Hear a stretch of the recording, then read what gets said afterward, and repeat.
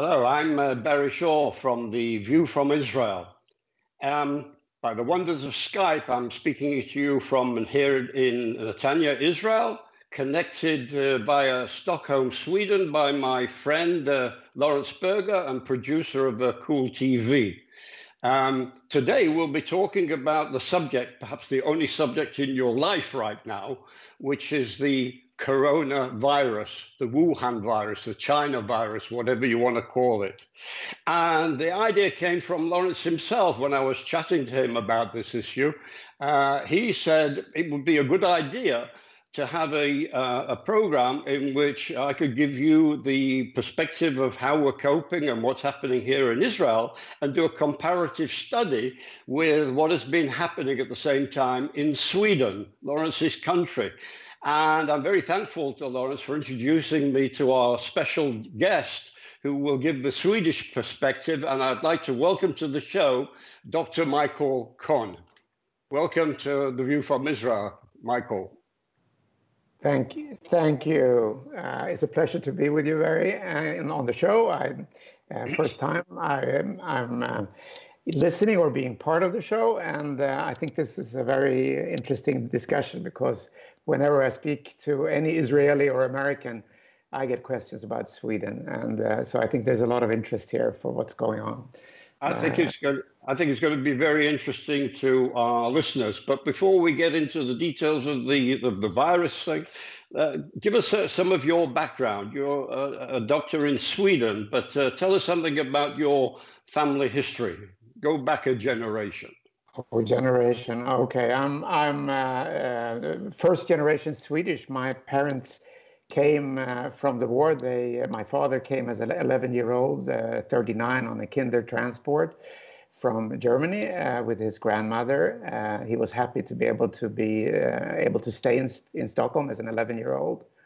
During the war, he experienced the November pogroms in Berlin. He went to the only Jewish school there in Berlin and managed to. His parents were smart enough to get him out of Germany in time.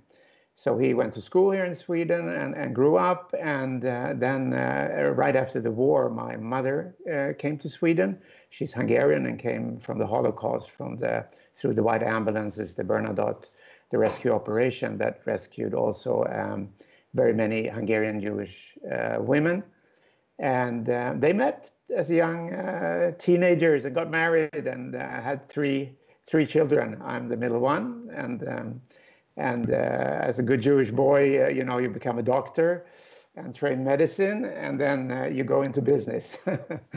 So I have a combination of being an MD and a businessman, and also very Zionistic. My father always said, if his parents managed to escape to Norway and perished from there, so he always said, if there would have been in Israel at that time, you would have had grandparents. And so you become very Zionistic, and he was very, and I also been engaged myself in the Jewish community here. And now I'm president of Keren Hayesod for Sweden. That's a short, but I also have a foot in Israel because I have two sons who's been locked down in Tel Aviv. So I've been following the virus pretty closely and what Israel has been doing. I managed to get out of Israel middle of January myself and went to the States and came back to Sweden when the lockdown was really in place. So, and I'm also active in the business in Israel. I'm actually CEO of a startup. We'll talk about it later. Being very active in the old age, long-term care. So I'm very, very involved in the long-term care and the healthcare situation, because our device is incontinence device, an external incontinence device for women, and the main market is long-term care and home care for elderly women. So I've been following what's going on very closely in this place also. So that I will tell you, I'm not an epidemiologist, I'm not a virologist, but I have followed both the debate, the political debate, and the medical. So that's going to be a conversation around these topics. Okay. So I think this chat of ours is going to be very informative and instructive and interesting to our viewers and listeners. So look, the China virus has hit us all, and there's been a lot of suffering in every country, some more than others. Part of this is how our individual governments and health experts have managed the crisis, and the information. And it's useful to make a comparison on the approach taken by, let's say, Sweden and Israel to this and how we're doing. First of all, Michael, I'm interested to learn about the attitude and the reaction for the sudden arrival of this and the effect of this virus. By that, I mean, do Swedes discuss how, for instance, suddenly, over a short period, thousands of Swedes suddenly started dying and getting seriously sick with a virus? And do people really question and even hold China responsible for the global spread of the virus? Or they take it, well, it was spread and it's by some sort of anonymous sort of delivery? The Chinese discussion is not that active. I think what's on people's mind here is here and now. How do I protect myself? How do we manage this? And in Sweden, you haven't, it took some time before you, and still we haven't really taken very stern actions here in Sweden. And the health authorities said it's going to pass when people came back from Italy with infections. And the spread was going inside of Sweden. They said it's going to pass. We passed the peak, and they've been kind of playing down the danger of what's going to happen here. So I don't think people sort of are in the blame game yet. The discussion is internal here. How do we fight it? What's the right way? Because we have a lot of deaths here compared to even our neighboring countries, Denmark and Norway, which we compare more to that than to Israel because it's closer, and the strategies are totally different between the countries. So that's kind of the discussion that's going on here. Everybody knows China is China. Everybody knows that there's an authoritarian government. We had spread of SARS and such from there before. And the people who are in Southeast in Asia, they were very much more alert to the danger than Sweden, because we never had the SARS epidemic coming here. So this is I call it a COVID. The China game is going to continue later on, and we will hear more about that. But I think that's going to be part of the aftermath. Oh, Michael, I've been involved not only in researching but also advocating about the China's criminal responsibility by their negligence, in certain cases deliberate negligence, but also other criminal acts. And I do this because, quite frankly, even in civilian life, you can be found guilty of negligence and be fined or even imprisoned. For instance, if you drive a car carelessly and you injure or kill somebody, even worse, you can be put on charges. And there is ample evidence in holding China responsible for the death and destruction of what has happened in your country, both physical, health-wise, death, economically, and ours and others. And there are a number of countries who are now waking up to this and holding China responsible for this. But I don't go into this isn't going to be a legal discussion, but I think it's a discussion and a debate that ought to take place in Sweden as well. But I'm also interested in finding out from you the way that actually the authorities and the health experts and the government have approached how to tackle the virus outbreak in Sweden.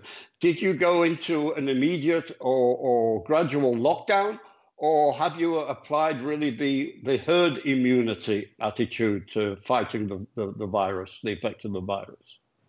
It's a good question. The Swedish authorities really did not reveal their strategy publicly. It was there has been a lot of articles debating, what is the strategy, what are you planning, and there initially was a talk about herd immunity.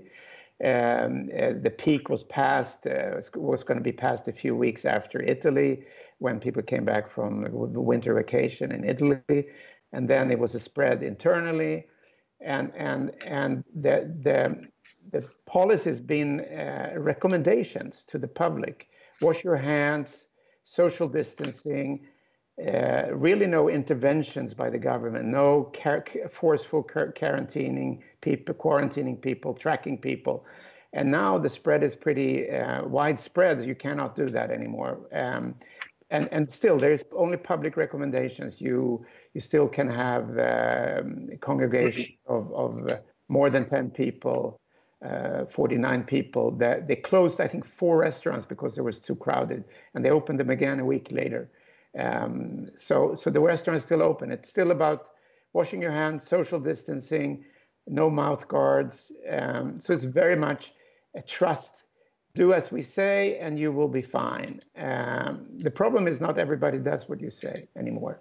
We have a mixed. There's a generation issue where young people are very active outside. We also have 1 million immigrants from other countries who doesn't trust the government and authorities like Swedes do. There's a contract in Sweden between the people and the government, that the government will care for you from you're born until you're dead, and we trust them. And you see in the policy, in the polls yesterday, the Social Democrats that has been managing the crisis here, or no, I would say not managing the crisis, has gained 5% in the polls. So this says something about, even we have these high death figures, you trust the leadership. Maybe it's a human thing that in a deep crisis, that's what you have to do, because you don't have any other options than to trust them. So and when democracy is when you can afford to fail.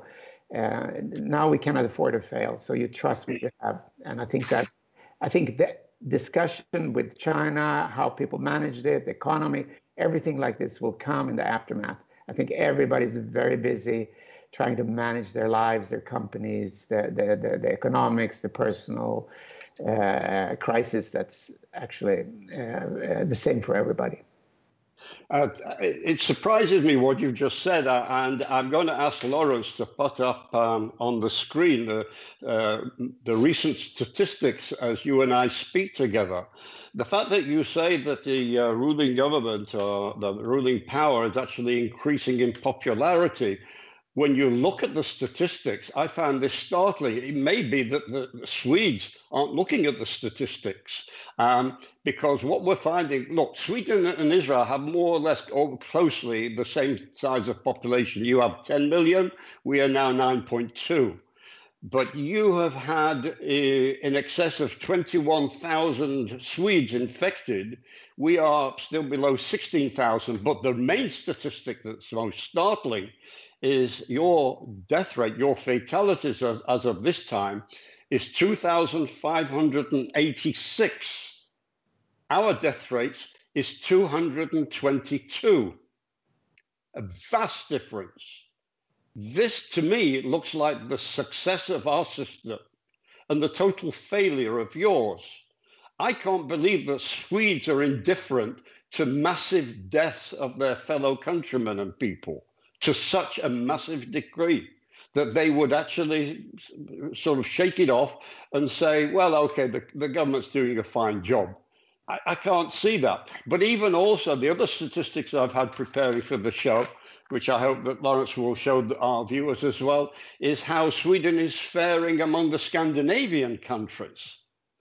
All the other Scandinavian countries have death rates in the triple figures, maximum being Denmark with 452, Norway 210, and Finland 211.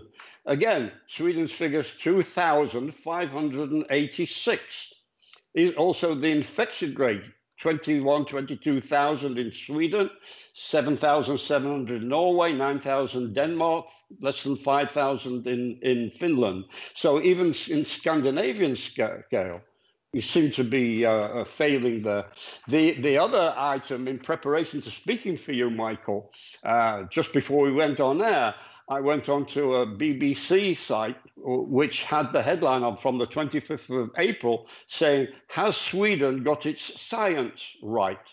And it seems that as a discussion or a confrontation, if you have such things as confrontations in Sweden, between the or architect of the Swedish virus strategy, Anders Tegnell, who said, what we're doing is working, and in a sense, we're beating it.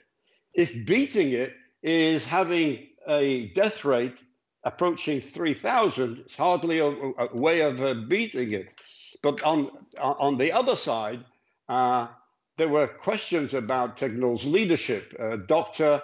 Claudia Hansen from the Karolinska Institute is among 22 scientists who wrote that, and I quote, "These people are officials without talent, and they've been put in charge of the decision making." Question to you is, what do you know about this, and has Sweden's exceptionalism been costly in human terms, do you think? This is a big question. I will try to give you a little background about the Swedish culture here. Yeah. Yes, there is a feeling in Sweden about being exceptional, and it's an exceptionalism in Sweden. We have had peace for 350 years. We have a very good, economic system. People are healthy, live longer, happier than in most countries. We have a democracy. We like to export our democracy feeling of how to run things are the right way. We're very, very, very secular. Sweden is one of the most secular countries in the world. And what happened in Sweden is that bureaucracy or the governing, the politicians really handed off a lot of responsibility to the technocrats,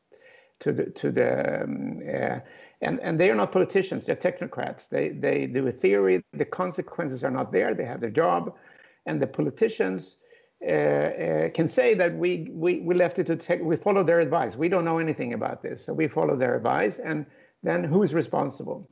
So that's one issue. In the end, how is Sweden going to manage the, let's say, the blame game for these numbers?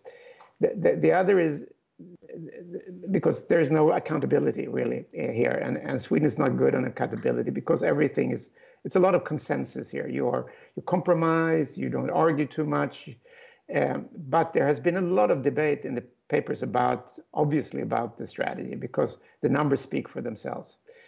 And there was a big article, and the major newspaper, Dagens Nyheter, is quite critical about the strategy.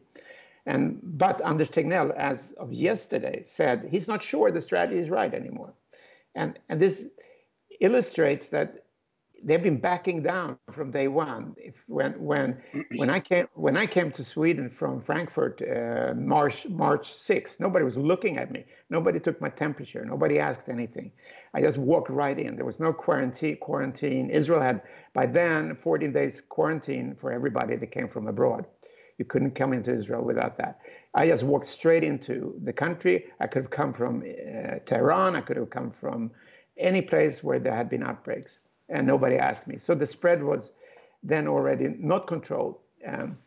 But remember, we had peace for 350 years. Israel has an emergency, a readiness for emergencies because of the wars and everything. So this is a huge cultural difference, mindset difference on a crisis like this. Is a war. It's a war against a virus, and Israel can implement all its tools, the military, the controlling terrorists. You can track people.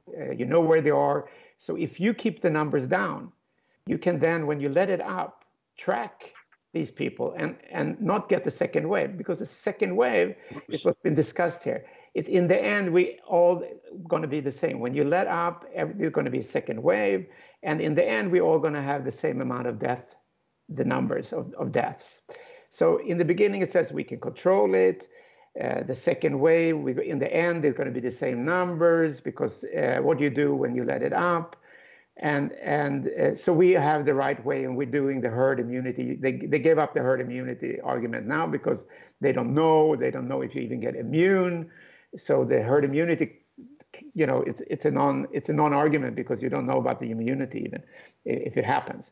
So in Sweden, they've given you different theories and backing down step by step. They've been backing down, abandoning their old statements. And the interesting thing is Anders Tegnell, as you mentioned, is still very popular, and people go back him. And he's been wrong. Week after week, he's been backing down. So, and the numbers speak for themselves. Now he's himself starting to back down and getting concerned. I saw a headline, I didn't read the article, but we can expect 20,000 deaths and so on in Sweden. Oh. And it's a technocrat. It's not a religious society. We don't live together with our elderly. We put them in homes. We have other people taking care of them. So you don't have that close contact with your parents. And the value systems is kind of maybe more economical, more. And these are technocrats. Anders Tegnell is a scientist or was. So that plays a role in how you tackle this thing. Sorry, you mentioned the religious thing. Actually, this was actually an issue, turned out to be an issue here when it came to fighting the virus. Let me give you or our viewers a bit of a summary of how we approached it. Really, it was led by our Prime Minister, Benjamin Netanyahu, when he knew that we had a problem here in Israel. One of the things he did was he got his health advisors together. He also got the military together, but he also outreached to world leaders. And he had to make a decision which direction Israel would go. Would it be the Swedish model or the British model with the herd immunity system, or would it be the lockdown system? And he decided to go on the route of isolation. But instead of doing it immediately, he knew the Israeli public wouldn't accept that. He had to impose a gradual lockdown, so that he would ease people into self-isolation. There were certain sort of avenues that he left open that were closed a bit slightly later. But for instance, we had a lockdown of industry, of all the shopping malls and all the shops eventually, until we had a total lockdown. Now, and also this was backed up by having the Prime Minister and also health experts talk to us in the evening news broadcasts of how we should behave. It was done also by certain almost like advertising videos virtually, showing us the risk of doing simple things like opening up a door handle to a building and carrying the infections on your fingers and shaking hands to somebody, or delivering something, or pressing the button in an elevator and then passing that infection on to others. A sort of a startling video to educate the Israeli public. And then it went well. Certainly we had a certain problem with our young selfie generation who wanted to crowd and herd whatever instincts, but they, went into lockdown. I think also something that you said, that Israel is accustomed to emergencies, terror attack, war, rocket attacks, and we know how to quickly put ourselves out of harm's way. And this was done. The only weak link with this has been the ultra-Orthodox community, who live isolated themselves from the Israeli secular living. A lot of them don't even, for instance, have televisions. They have their own cultural, religious environment over there, and are somewhat isolated. It took them a very long time before they wanted to listen to the warnings, and it was almost like imposed on them It was an imposed lockdown to which they rebelled against. In fact, there have been certain instances where, for instance, one ultra-Orthodox person took a flight from New York. He knew he was infected, didn't declare it to anybody, infected the people on the plane flying into Israel, and then went to wherever he went, Bnei Brak or places in Jerusalem. And another one who went from Tiberias, knowing he was infected, but he wanted to get back to Jerusalem, his home in Jerusalem, for the Sabbath, for Shabbat, and he took a bus. And what Israel has introduced, we have worked in the system have been, for instance, the Mossad and the Shin Bet, which is the external and internal intelligence units of Israel's security. The Mossad, for instance, were doing some amazing and covert things in the desperate need for equipment and protective clothing. They were instrumental in bringing in large supplies of ventilators and other equipment and protective clothing from certain countries, including countries that really only have covert relationship with Israel. And that helped our stockpile. But why I mentioned that, we were also using artificial intelligence and everything to trace and track down people who are known to have been infected and yet were still wandering around. And one of those was a Haredi, ultra-Orthodox guy who took a bus from Tiberias to Jerusalem, and the bus was intercepted and the guy was arrested. And there have been other cases like that. Now, countries like America would look on that as infringement on privacy and things like this. But the Israeli attitude, based on something you said before, having faced with terrorism, somebody going round infected with a deadly disease is looked on as almost like a terrorist. Not okay, well, herd immunity. Either people will get well or people will get sick or people maybe die. We don't tolerate that sort of attitude. This is probably due to our experiences, our contemporary experiences, and also probably the Chidush Hashem of respecting every life. Person who saves one life is as if he saves the whole world. It's such Jewish ethics. Yeah, I would have thought that if Sweden had been a Jewish country, there is no way we were tolerated figures going to even be up to beyond 1,000, never mind approaching 3,000 with some sort of Sweden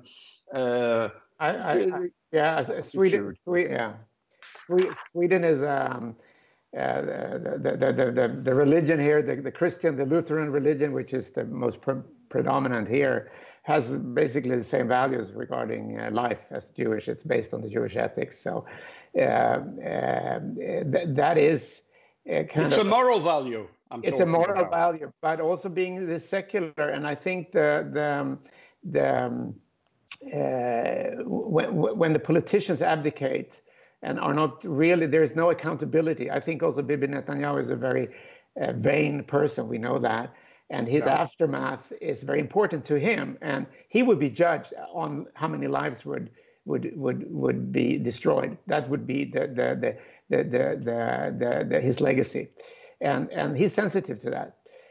That's why he didn't go into Gaza with people to fight Hamas in Gaza, because he would lose lives. I think that's one of the biggest reasons.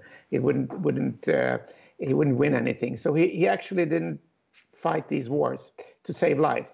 But it's also, sorry to interrupt, Michael, but it's also a moral responsibility. Absolutely. I think it's a moral responsibility that too many European leaders are lacking.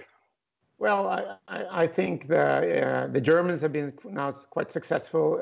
Angela Merkel they've done a really good job in Germany. The European, it's a mixed bag. That's based on their Teutonic efficiency rather than a moral thing, I think. There is moral there too. Some people, I think Angela Merkel has a decent moral. I wouldn't put ourselves. Okay, I agree. On high horses. I agree. There are other people who have very high moral. There are, however, cultural. As you say, I don't think Sweden could have, even if they wanted to impose these measures, because they hadn't rehearsed them. there were no mechanisms in play to centralized managing crisis in a centralized way, to impose surveillance, because we don't have those mechanisms in place, because we don't do that. You do that because of of terrorism, and you have your own very special. You also have one international airport. It's easy to close off. We could have closed Stockholm. Stockholm Airport is the biggest airport. It could have been done. We only have 2 or 3, so it could have been done in Sweden. But the culture, the history, the way we do things with consensus, not imposing things, but a lot of volunteering, not really blaming anybody. A lot of things, anything goes here. That's why they did not. I don't think it was because they really believed and had a strategy, because they didn't really show the strategy here until now. And now it's starting to get late. We are starting to have too many people, and then we need to make a draconic lockdown. We don't have the plateau. Now the numbers are rising in the second city in Sweden, Gothenburg. They have an increased rate of people going into the hospital. Stockholm is maybe plateauing, but there are other places now are increasing. So we're not through with this here in Sweden, and I think it's because that was the easy way to do. It didn't require too much, and we hoped it would work, and it was not a very active decision, and not the coordinated management, not a real leadership. And I think that's going to be the discussion when this is over. Those 5% is going to go away, that they increase the popularity. And I hope there's going to be a discussion based on these numbers. Yeah, as I said, it's sad. There's a feeling of sadness, really, that, as I mentioned before, that the ultra-Orthodox communities in Israel were slow in coming into the game and really understanding the lethality of what we're facing, and that bumped up the statistics. Otherwise, our figures would have been a lot lower. Very recent, last few days, the rise in numbers now seem to be among some Arab communities and also the Bedouin. And it may be, this is meant as a personal slight, that maybe these people are less disciplined than the Israelis per se have become. But the other statistic that has been troubling is obviously the death of the vulnerable, mainly the elderly people in nursing homes that have died here in Israel because of the virus and the effects of the virus. In your statistics in Sweden, do you know what the rates of the elderly or people with pre-existing conditions with regard to the death rate? That's where we get the majority of our figures. 90% of the deaths are from age 70 and up, and I think it's 80% from 80 plus, something like that. So it's the elderly that are vulnerable. We did not manage to protect them. We have in Stockholm, I think 2/3 of the elderly homes have COVID infection inside. So there is a disaster going on there. How did it get there? By the kids coming to visit, or by the workers? It was staff. It's you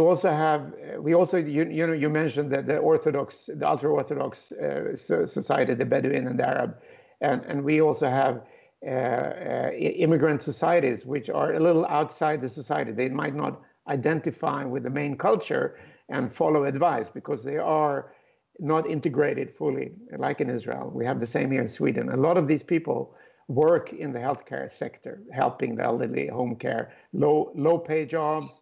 A lot of immigrants have those jobs, and also the fact that the COVID is asymptomatic. You can actually spread it without symptoms. So even if you feel good, you can spread it. And it came through the staff. It came through the staff, and now they're testing staff. There was not personal protection equipment. People stayed home. They took in new people who didn't know hygiene rules. So there are a number of factors that you could not protect the elderly. And some of the arguments I've heard is like, yeah, but they would die anyway later this year. 1 or 2 years later, they would all die. So, these are people who would have died within, a short time anyway. So I think that's kind of one of the excuses you hear, but it's a disaster in that area. So I found that a bit of a cynical attitude to take. All life is precious, but one conclusion that I personally seem to have come to is that and it's contrary to what I said before, that the elderly and the health vulnerable people should be kept safely isolated. But there's a sense in the fading out of stage of the virus to allow people up to the age of 59, let's say, to return to work.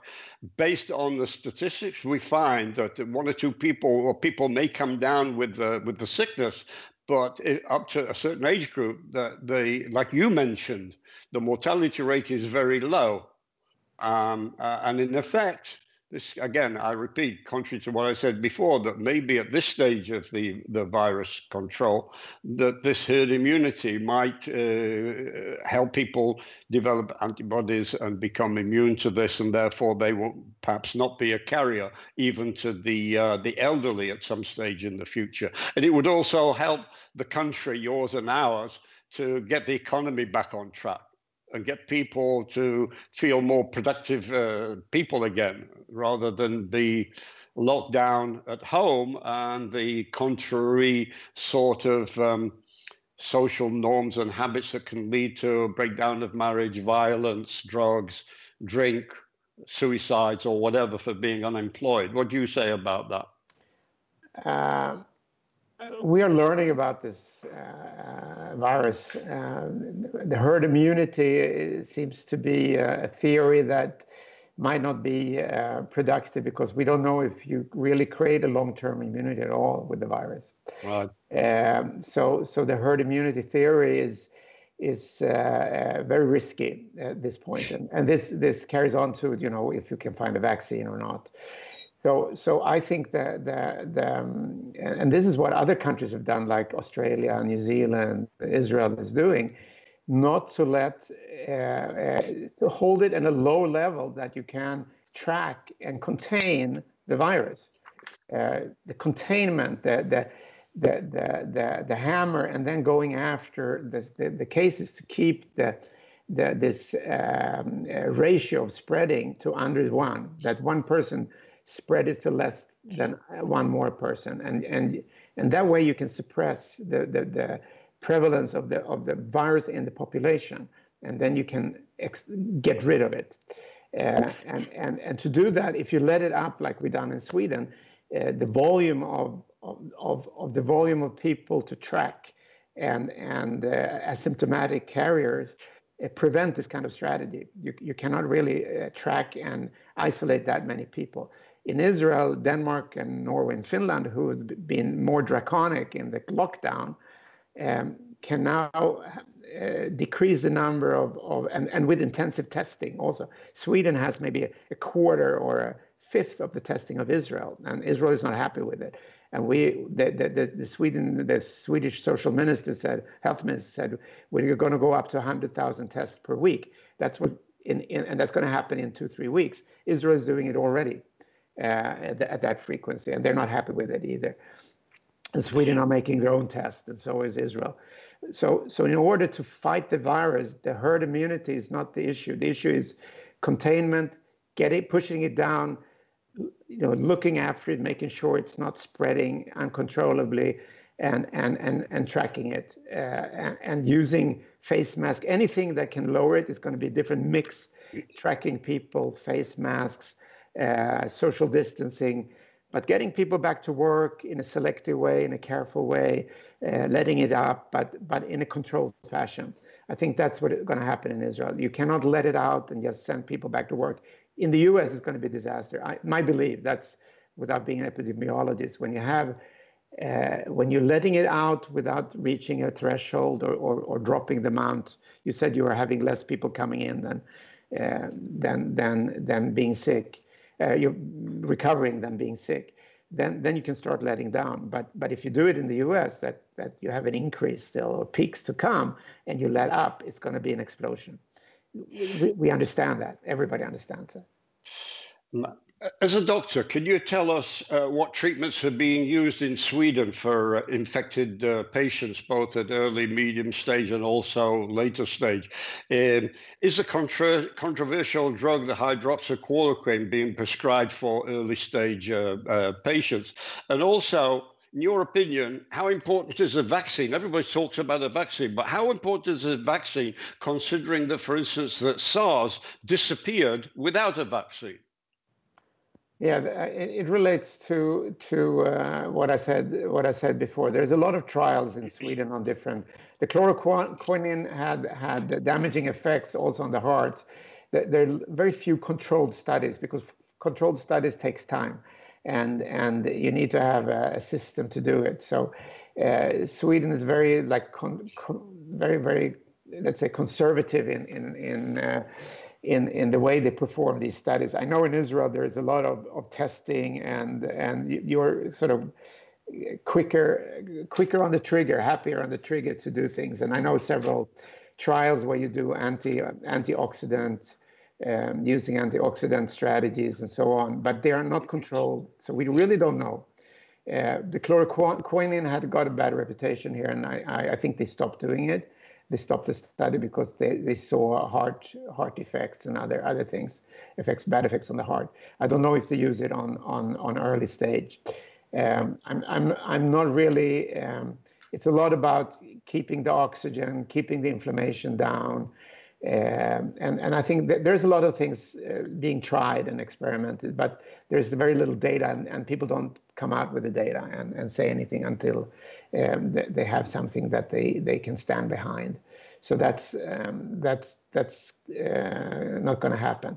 There are ventilators, there are people in ventilators, but what we did not discuss, and I think the vaccine, an efficient vaccine, is going to be 18 months, 12 months.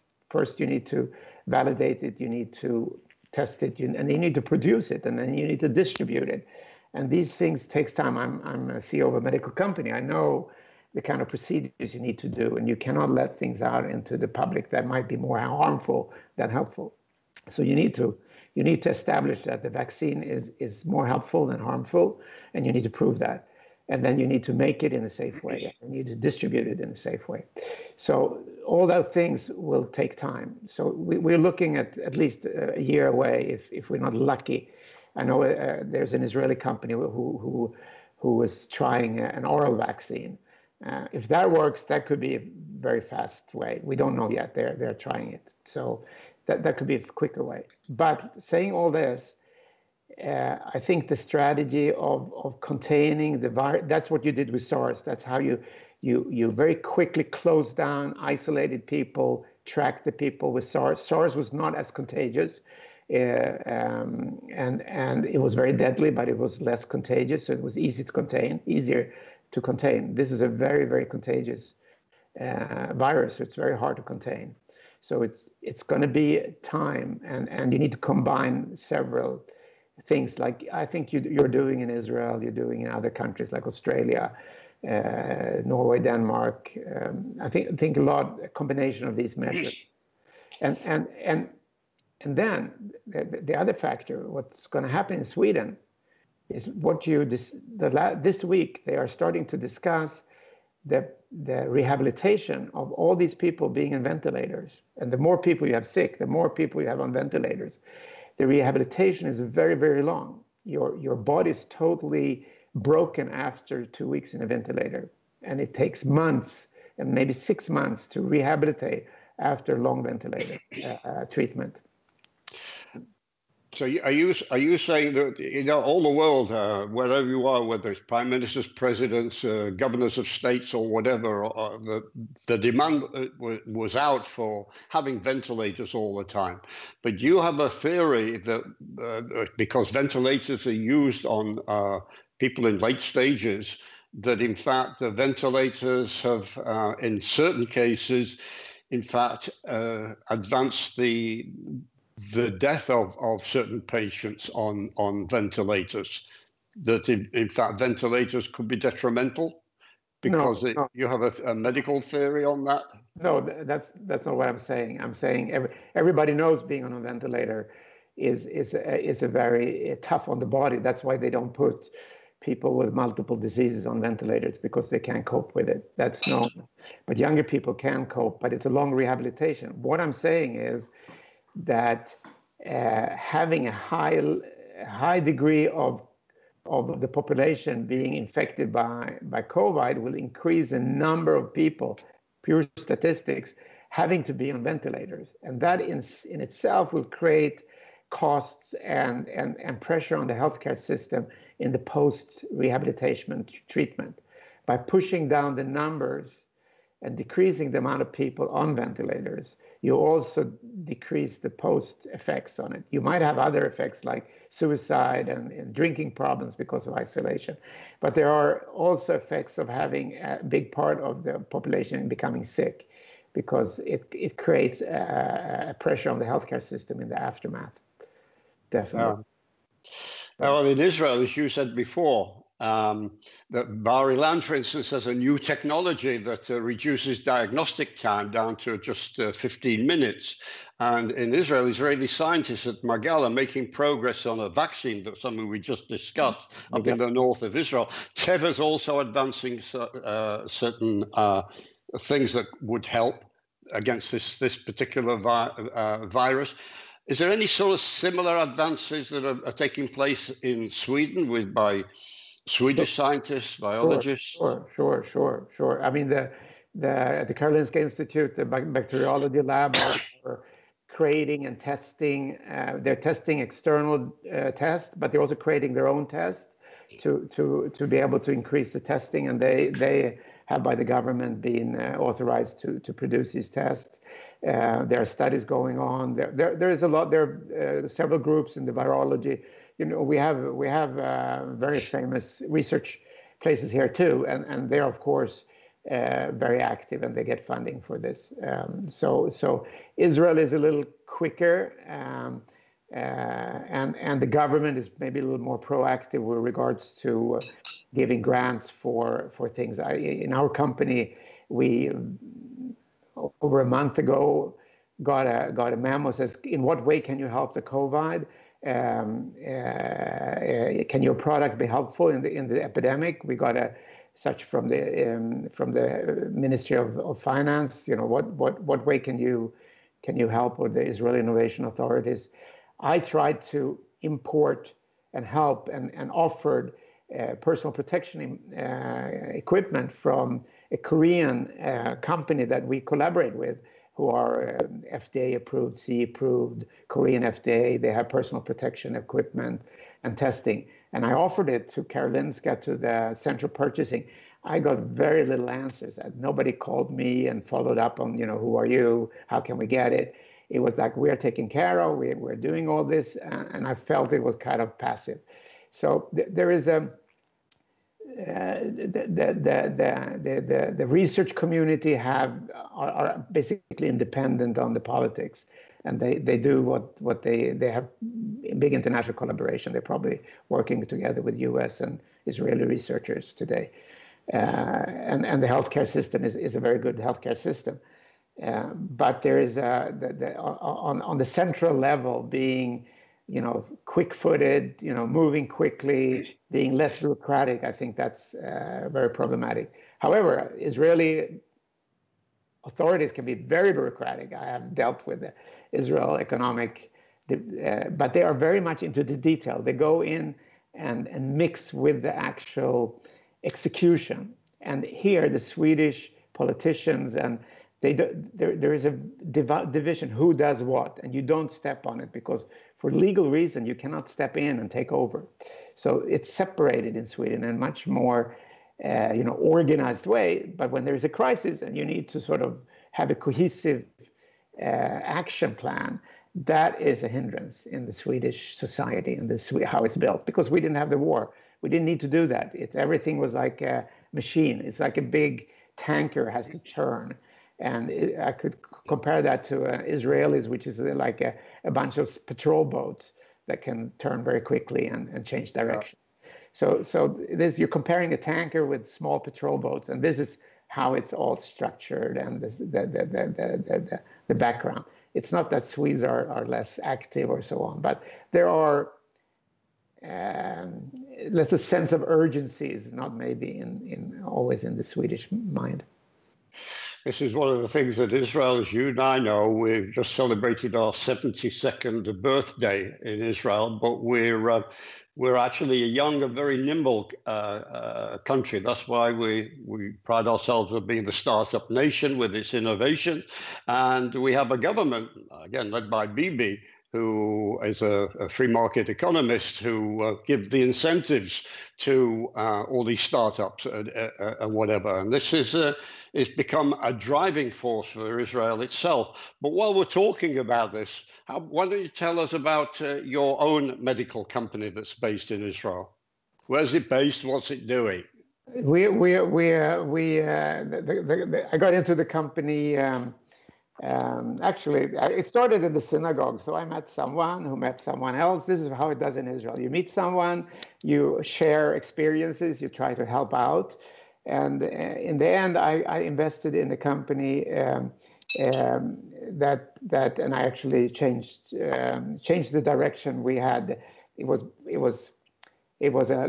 started with a condom actually, but I worked in the hospital and I had a nightmare when I worked there 40 years ago as a nurse, collecting urine. And I said I wanted to change this condom to a urine collection device. And the founder and I agreed that we were going to do that. So we created first the urine collection device for men that's external and wouldn't leak, because this is a problem. And then we went on and created an external urine collection device for women. Incontinent women, elderly women, this is a huge problem because they get wounds and there's an overuse of catheters, which gives infections to elderly women and they die. So this catheter, who is now on the way out to the market, we have a distributor in Israel, we have distributors in the US, and we are working to get here in Sweden too, and we have production. It's a urine catheter that sits on the outside. Collects urine, and you don't get wet. You don't get these diaper rashes. You don't have to change in the middle of the night and wake up the patient. You need less staff in the old age home nighttime, and in the hospitals you don't need to put a catheter in to collect the urine. You can use our device to collect and measure urine for women who maybe have diuretics and heart problems and so on, and that decreases infection risk and staff. And actually, in this COVID-19 virus pandemic, this device really has a potential to decrease the number of contacts between staff and patients. So the risk of propagating the virus is decreased to contagion. So we are, but now everybody, it's so chaotic out there. So we are trying to get pilots into different places for them to help them out. But I think in a few weeks we will start pilots. We already tested it in Laniado Hospital in Israel. We have it on the market in the US, and it works very well. So it's a very exciting product and can really help a lot of people. Interested to hear you mention Laniado Hospital. That's based here in Netanya, where I'm speaking to you from. That's very good. Oh, yeah, they are our. I'm always very keen to help promote new Israeli innovation. So tell us, what's the name of your company? And if anybody of our viewers want to know more about it, where can they go to? Is there a website or is there an email address where people can learn about it, or even maybe invest in the company and learn more about it? Yeah, our email address is, the company's name is TillaCare. You see the name under my name. You see the name TillaCare, and you just go to www.tillacare.com, and there you have an address to my Swedish address. We have a US address. We have an Israeli address there, and you can send a mail to us for a request. We are looking for distribution and sales channels globally. and we are collaborating with, so we can channel and we can produce devices. We also have an instruction movie, so if you come to our homepage, we can send you to and show you exactly how to deploy the device and so on. We are just finishing an investment round now, and I actually closing it right now. So during the COVID epidemics, to raise a substantial number of dollars are quite exciting. But I think there is a big need and a big potential for this product, and it really can help a lot of people to have a better quality of life, not being wet, not the smell, all these problems. And actually, from an environmental problem, diapers is a huge problem with transportation and storage and landfills, and we can decrease that. We can't substitute all of it, but we can decrease that, and we can probably decrease a lot of the hospital-acquired infections through that you get from catheters. So I'm very excited about it, and I'm putting a lot of energy and effort into this company. And working with the Israeli team and Swedish team and American, it's a very rewarding. I have like one foot in Israel and one foot here in Sweden, and my wife is American, so it's pretty. I have a good time. That's very good, excellent. Good luck with it. I mean, thank you very, very much for joining me. It was nice to meet with you on air. I hope we get to meet personally, either if I ever get to Sweden or when next time you're in Israel. Thank you for the contribution, and viewers. I hope you enjoyed my chat with Dr. Michael Cohn. I hope you found it interesting and instructive. If there's anything there that you need to know about it or further, you can contact me at theviewfromisrael@gmail.com, and look out for the link and spread it and share the information that Dr. Cohn has given us with your friends and acquaintances. Thank you. This is Barry Shaw, The View from Israel, signing off from Israel. Bye. Bye. Thank you.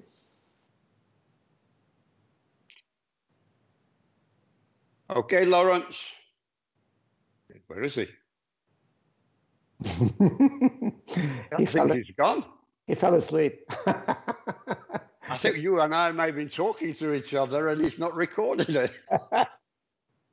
Oh.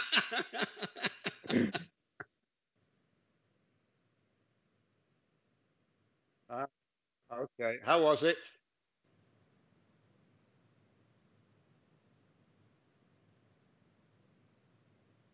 Yeah.